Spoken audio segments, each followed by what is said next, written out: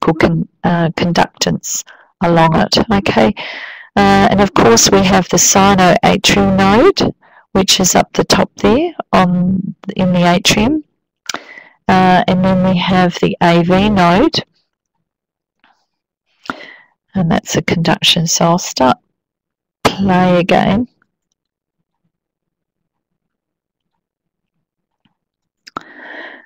So you have your SA node, and you have the conduction from that to the SAN node to the AV node.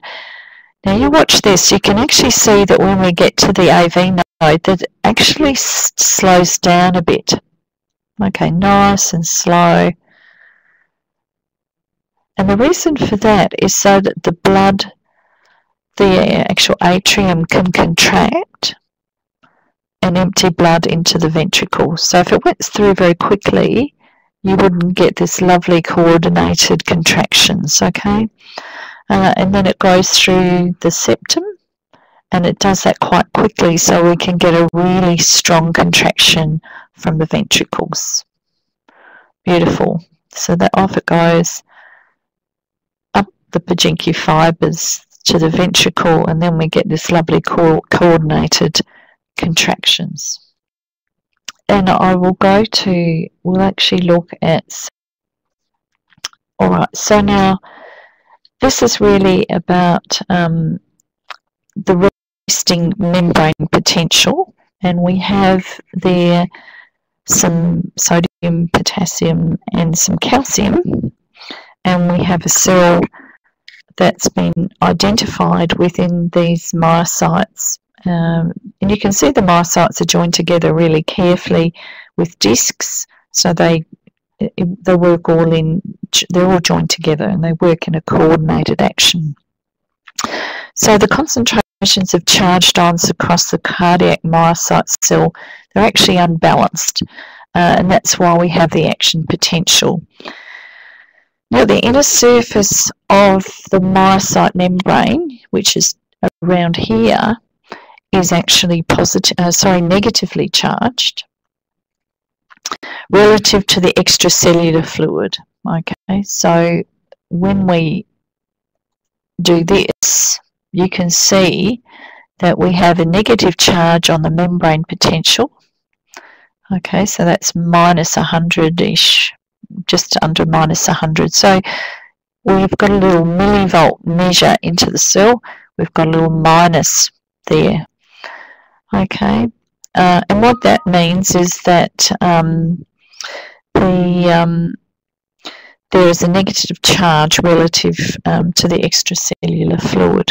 All right, so inside, just on the cell membrane, that's where it tends to be negatively charged. Okay. So inside the cytoplasm, which is the orange-looking area, there's a much higher concentration of potassium ions than extracellular fluid. And in the extracellular fluid, which is the white part, the main cations are sodium and calcium. And of course, that's why when we measure serum bloods, that we have extracellular ions, such as sodium, being higher than potassium ions, which are inside the cell. Okay, so this all needs energy to work, so it consumes ATP for energy, and then you need to be able to. The heart actually works. It requires insulin and glucose to have that energy, which is important to note. All right, now resting membrane potential, which we have there, this sort of reddy-orange line is the membrane. You've got the three cations, potassium, okay, that's there. We've got sodium, and we've got calcium. All right, so now what happens is that these have gated channels, or little little gates which allow the ions to move across. So we'll just play that, and so you can see that they move back and forth over time.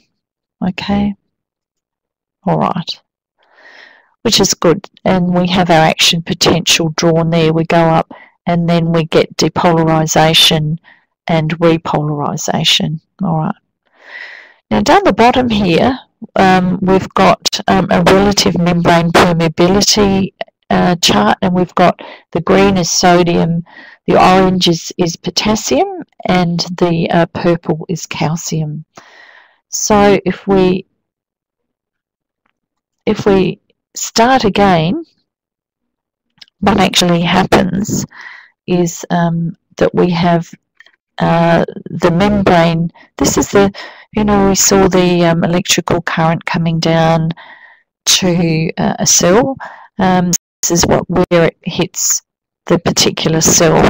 Okay, and then we find that we get a sudden rush of sodium into the cell. Okay, and what that does is it changes the gradient across the cell membrane and increases the negative charge on the inner surface of the cell membrane. So that that makes it more negative on the actual membrane. Okay, and that's what we see as and as it goes up, then suddenly it becomes positive. All right, so that's great. We have some calcium as well, and then we have some potassium, and potassium actually goes for a longer period of time than the calcium and the sodium. Alright, so after we've seen that, what's of interest, and I will just get my little pen out that I like to use. What we have is this, you can see the action potential there goes up and then comes down. Okay, so that in a sense is the electrical action of the cell. Now the sodium, remember the sodium actually was only for a short period of time here. We've got a time scale along here, all right, time scale. And calcium occurs from here to about here. That's your calcium. But potassium, there's actually inward action of potassium on a slow scale. It starts here, gets a bit less here, and then continues there. So in fact, we have a lot more potassium happening than we have sodium. This is sodium. Calcium, oh, I can't do an A, I'm sorry. Calcium there, and this is potassium, okay. So in fact, what we have there is the potassium channeling is actually for a longer period of time. Hence, the question is, why is the cardiac rhythm greatly influenced by serum potassium levels and least affected by serum sodium levels, okay? So that is why. In fact, because it does affect the actual action potential so much, you will probably find that in clinical practice we check the potassium quite regularly, don't we? And in fact, what you find is that if we have a low potassium, we find that the action potential becomes shorter. So low potassium will make this a shorter time frame, okay, and that can lead to excitability and to ventricular arrhythmias, leading up to really low potassiums. You can get torsades or like a VT. But if you have a high potassium, and I'll just take it the other way, if your potassium goes higher, then you tend to extend the action potential. In hyperkalemia, you may end up getting bradycardias and things like that. All right. Now, amiodarone is given to affect the potassium channeling and to slow it down. And quite often we give that to patients who are in AF. Okay.